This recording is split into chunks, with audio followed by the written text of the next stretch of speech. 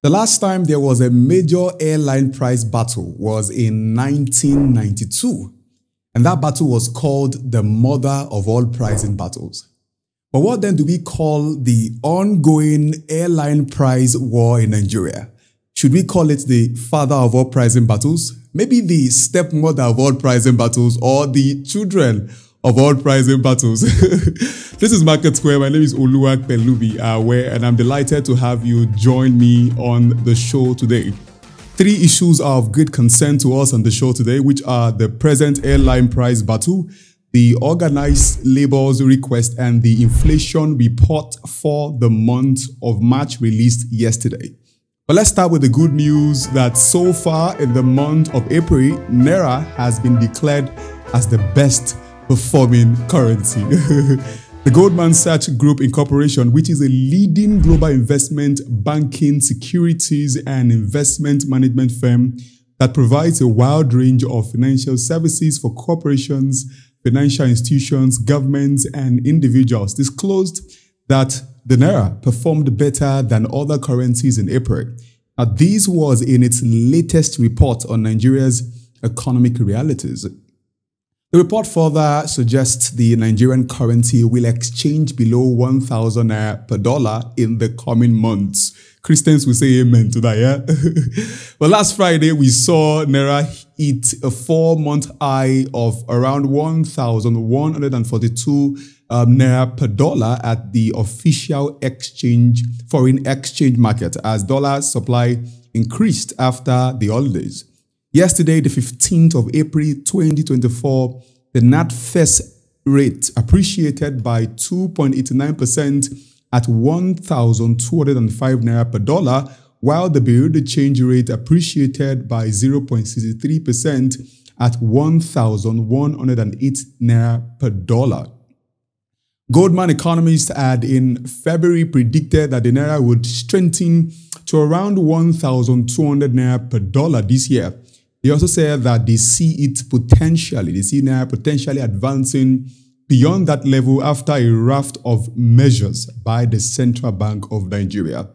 Despite seeing its first sustained rally since the Central Bank of Nigeria abandoned the fixed exchange rate regime, there is a tendency that the current momentum can only be maintained if the policymakers do not deviate from their current course. The Central Bank of Nigeria in the last 2 months has raised the monetary policy rate, by 600 points at policy meetings in February and the one they had in March. And they also took steps against Binance, a cryptocurrency platform, and have also taken steps to ease the local scarcity of dollars that fund volatility and forced companies to the parallel market. Furthermore, the CBN has cleared a backlog of unsettled dollar purchase agreement estimated around $7 billion. $7 billion. Now, just before I came on the show, myself and a colleague discussed as to the fact that the reason we are having Naira appreciate at the moment is because CBN is taking daily or maybe weekly from our foreign reserve. And it has some consequences. It has consequences, but I think most Nigerians are happy with these moves. These moves have been appreciated by many, hence the compliment from the Goldman economists. Next up, the organized labor has listed its expectation ahead of the 2024 Workers' Day and has called on the federal government to announce a new minimum wage on the 1st of May 2024. This is coming strong on the back of the initiated policies of the government, which has pushed more Nigerians into poverty, which includes the removal of fuel subsidy amongst many other moves made by the federal government of Nigeria. Now, hence a statement by the here's a statement by the National Vice President of the Trade Union Congress, Mr. Tommy Itim. And it has it that he said, presently the purchasing power is weak in the country. It is also expected that a new minimum wage will be announced on that day.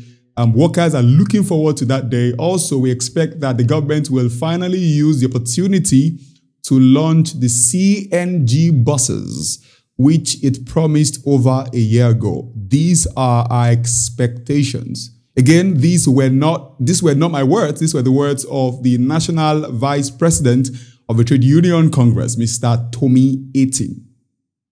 The organized labor, which is composed of the Nigerian Labour Congress and the TUC, have demanded around 615,000 naira monthly as the new minimum wage for workers in the country, and they said that this was reached after many consultations.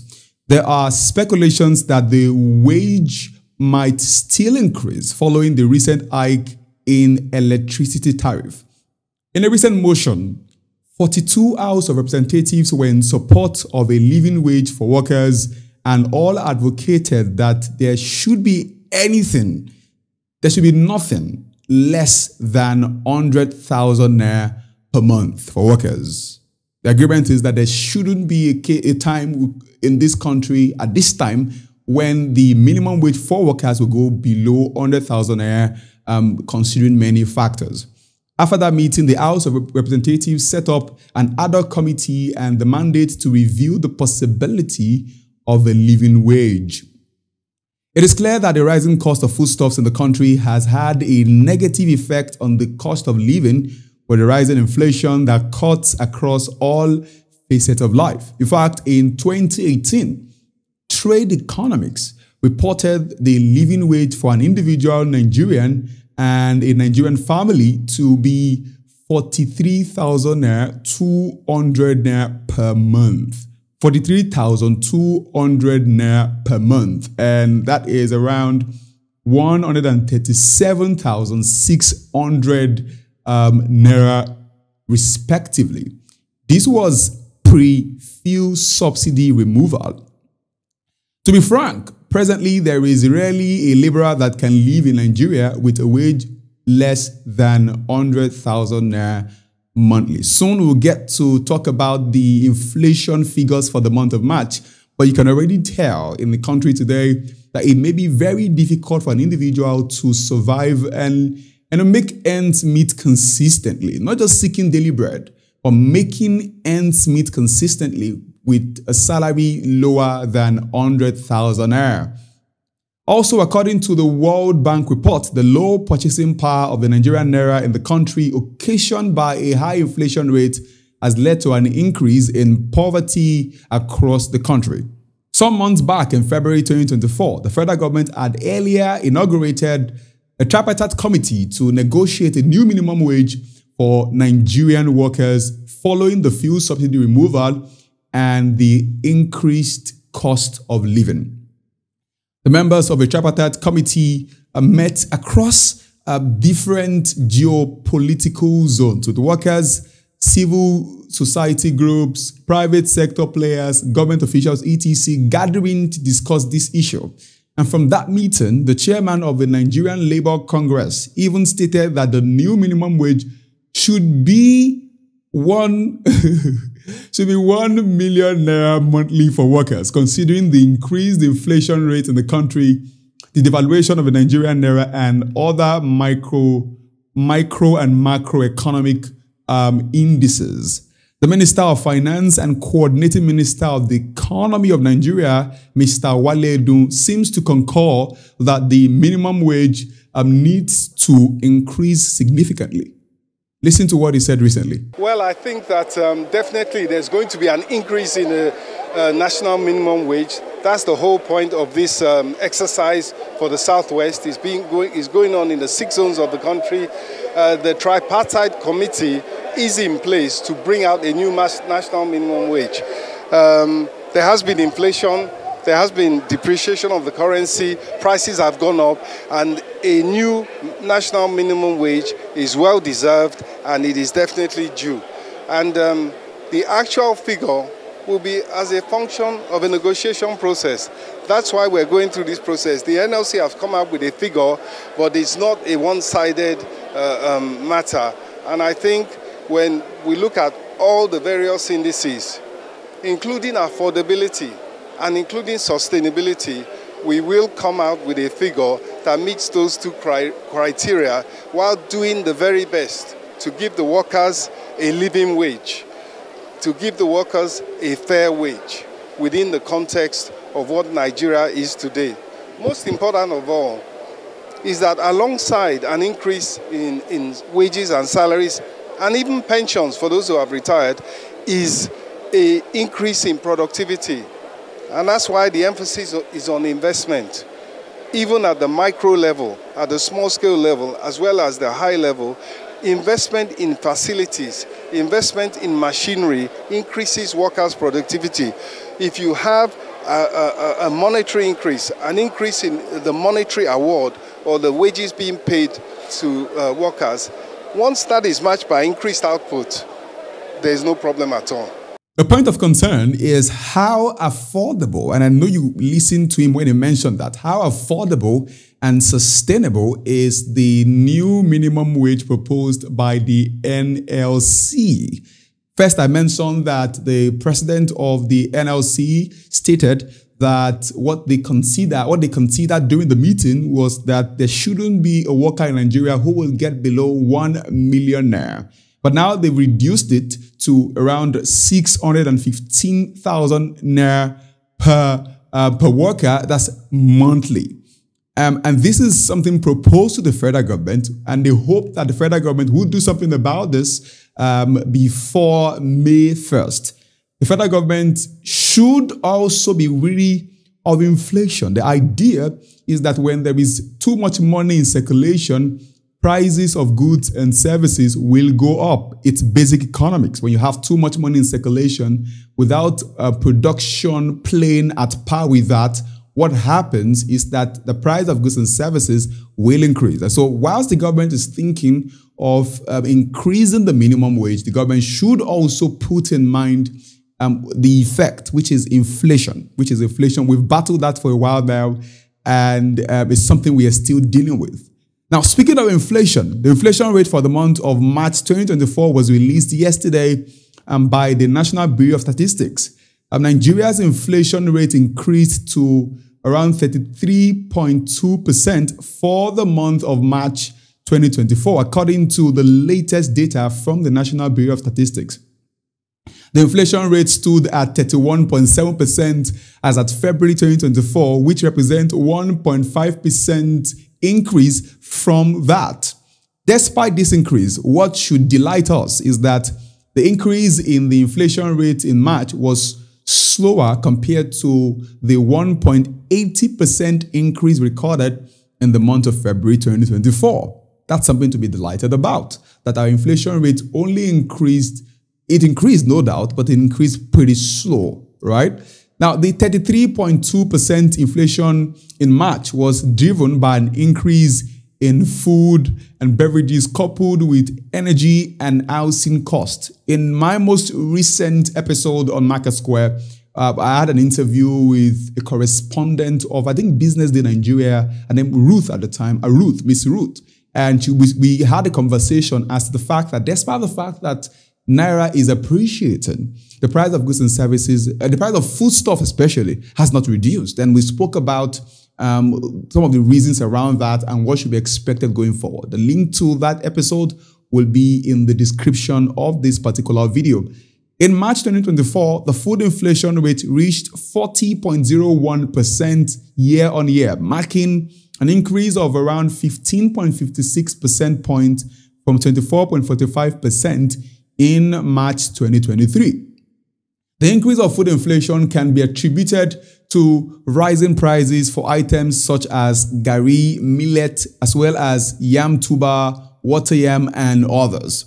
But on a month-on-month basis, the food inflation rate in March 2024 stood at 3.62%, showing a decline of around 0.17% from February 2024 when it was 3.79%.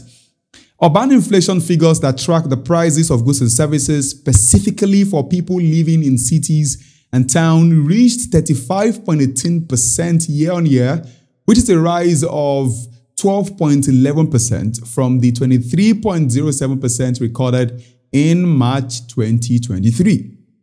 Noticeably, the figures in February 2024 and March 2024 was 3.17%, but there was a marginal decrease of 0.0001 percent point there. The rural inflation rate for March 2024 was 31.45% on a year-on-year basis, which was up to around 10.37% from what it was 21.09% in March 2023. Comparing months, the rural inflation rate decreased by 0.20 percent point to 2.87% in March 2024 from 3.07% in February 2024. And finally, on the report, we'll talk about the core inflation, which has closed the prices of volatile agricultural products and energy. The figure was at 25.90% in March 2024 on a year-on-year basis. An increase of 6.26% was recorded in that space there. The month-on-month core inflation rate in March 2024 was 2.54%, up from 2.17% in February 2024. What should we expect going forward? Although Naira's value is rising steadily as demand for dollar is reducing and the Central Bank of Nigeria's strategies seem to be yielding steady fruit, disruptions in the global supply chains are still causing problems, which has led to shortages and price hikes for certain goods in Nigeria. Inflation trend should go upward in April, but this should happen at a much slower pace compared to the previous month. Now, if you compare the figures for January and compare the figures January and February and compare the figures for March, you will realize that, like I mentioned before now, that the increase was slower in March.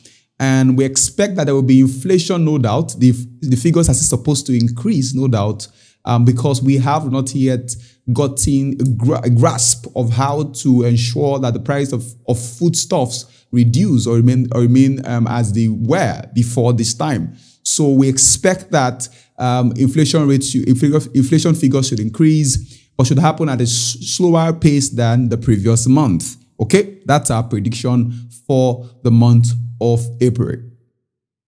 Let's now turn our attention to the ongoing war. Yes, war.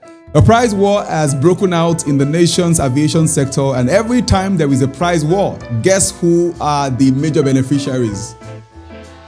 We are. The passengers are the major beneficiaries. The customers are the major beneficiaries. And this speaks about the beauty of capitalism, right? A price war occurs when businesses in a particular industry compete against each other by repeatedly lowering their prices in an attempt to gain a market share and drive out competitors. Since Nigeria's carrier Airpeace Airlines launched its Lagos-London route on the 30th of March 2024 with a significant slash in airfare, its main competitors on that route, BA and Virgin Atlantic, have announced reduction in ticket prices to the amazement of many travelers. Fares before now used to be 15 million naira for a first class seat and 5 million naira in an economy space there. The two British carriers are now charging over 80% lower in response to Airpeace introductory offer of just 5 million naira for first class compared to 15 million naira for first class before now, and then 1.5 million naira for economy class compared to 5 million naira before now. I mean, how can you describe this change? Will you call this change a change by impulse or one that was pre-planned? Will you call it a change that is a response to fear, right? Or one that they thought about before to say, okay, maybe they thought about it in January saying, by March this year, we're going to bring down our prices. But it looks too good to be true. Over 80% slash in the price seems to be a response to the price slash in introductory offer of Airpeace. Other carriers like South African Airlines, Morocco Air, Ethiopian and Turkish Air, who do not fly direct from Lagos to to London have equally reduced their fares. This has never been the case, such as a fares price war in a nation's aviation business like this. We have not seen a fierce price war in this sector like this in a long time. Mr. Allen Oyema, who is the chairman of Airpeace, said in a TV interview last week that the foreign carriers are engaging in a price war to drive out his airline out of business so as to return to their cutthroat pricing, a situation he has described as devilish conspiracy. Of course, it's a very devilish conspiracy. All of a sudden, people are airlines are underpricing. Underpricing, that is below the cost. Just in the space of 1 month. Yes, not up to a month. One other airline was advertising $100. Another one $305, $350. This, if you fill up the entire aircraft and carry people on the wings, it's not even enough to buy your fuel. So why are they doing that? Their governments are supporting them. Their governments are supporting them because Nigeria has been a cash cow for everybody. They succeed in taking Airpeace out. Nigerians will pay 20 times over. Once again, it's going to happen if, God forbid, they're able to take Airpeace out. Because what is happening now is scary. At some point in that interview, he appealed to Nigerians to fly Airpeace not just out of nationalistic consideration, but also for their strategic self-benefit and self-interest. It is not the first time we are seeing price wars in an industry. It's the beauty of capitalism, and the beneficiaries of this war are usually the consumers, customers, and passengers. In 1992, there was an airline price war in US, which is known as the mother of all pricing battles. The conflict began when Northwest Airlines introduced the Grown-Ups with Kids Fly Free. The Grown-Ups with Kids Fly Free promotion on the 26th of May, 1992. In response, American Airlines launched an extraordinary price slash, offering a 50% price cut on every seat on every route in its system. This sale covered all flights through September 13th, and within 24 hours, all major airlines matched America's cut. Although there was an increase in volume sales, but huge losses were recorded. There was also the 2020 Russia-Saudi Arabia oil price war, which led to a 65% quarterly fall in the price of oil. For the first time, these two British carriers are getting a match in the Nigerian airline. Airpeace is the one making this happen. They usually use subtle but firm tactics to drive out and drive off competition from Nigerian carriers. But until now, they always have had their way. They've always had what Nigerians have called devilish conspiracy. You know, I mentioned that the chairman of Airpeace said that on TV, that what is happening now is a conspiracy to kick his team out of business. All right. And some of the tools or some of the features that they have used to silence many intending Nigerian airline carriers have been the fact that they provide good capacity. That means they have large size. The in-flight service, wonderful service there. They're reliable and their services are quite predictable. Airpeace needs to consider introducing an exciting loyalty program. It could be a cashback, or a cashback is when you pay for something, you get a portion of your money back, right? They do it in some filling stations in Nigeria. They do it in some supermarkets, in some cinemas where you buy something and then you get a portion of the money you've paid back.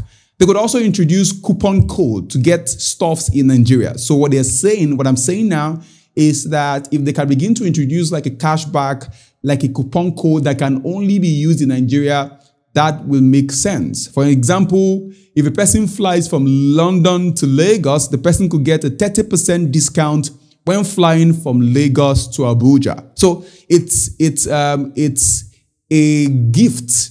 It's a discount for Nigeria in Nigeria, meaning that you are not just going to pay some money. You're going to get your money back, and then you can use that money to buy stuff only in Nigeria, and it's renewable only in Nigeria.